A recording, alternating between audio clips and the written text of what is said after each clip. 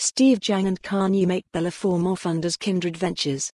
Venture capitalists often mutter, "I haven't seen anything I like lately." Founders frequently complain that investors are backseat drivers who won't get their hands dirty. A $55 million fund with a fresh approach is aiming to address both those issues. Steve Jang and Kanye Maquebla are two exceedingly smart and sweet guys who couldn't help but come up with ideas for startups.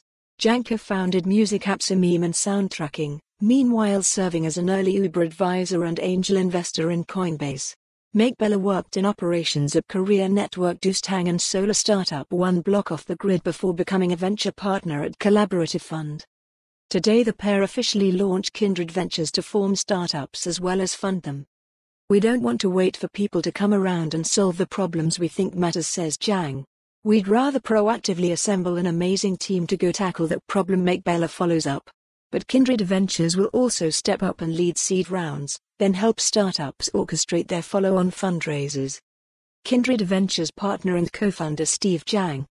The ethos is empathy, to take a very adaptive coaching and mentorship model. Jang tells me. That means partnering with startups rather than offering arm's-length investing. By keeping the portfolio size low, Jang and Maquebla plan to turn concentrated conviction and outsized, hands-on effort into big stakes in tomorrow's top companies. "I originally wanted to call the fund Kindred Spirits, but it sounds a little too woo-woo," Jang says with a laugh. From multiple interviews with the team and its portfolio, though, that's really the vibe Kindred Ventures is going for, to be the first people founders call when they're in crisis, whether they need answers or just some cheering up. Beyond the warm smiles, Kindred already has a strong track record from its prototype phase under Jang's solo operation since 2014. He'd made a reputation for himself as a fixer through his advising work during Uber's scrappy early years starting in 2009. It began with Jang writing Garrett Camp a check for his side project. As the company blossomed without full-time employees, Jang pitched in wherever he could.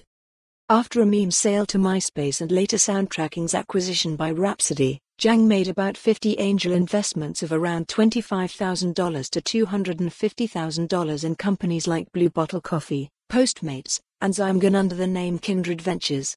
"Instead of just throwing money around, I'd help a co-founder, sit down and work with them on product, their presentation for seed funding, hiring their first employees, finding a co-founder." It was quite different from how VCs operate.